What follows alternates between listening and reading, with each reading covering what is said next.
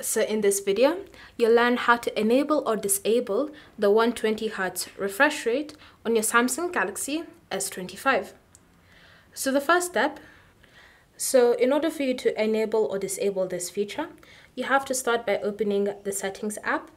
Then in Settings, you want to scroll and select Display. Under Display, look for Motion Smoothness and tap on it. And then by default, it's set to Adaptive, which is the 120 Hz refresh rate.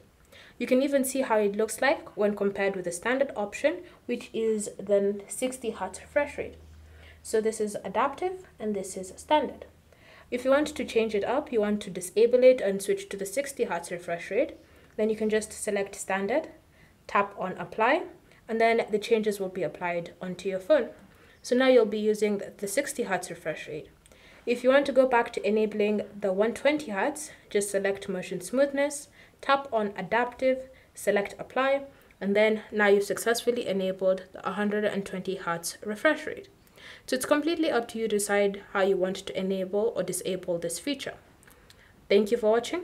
If you have any questions or comments, leave them down below and we'll get back to you.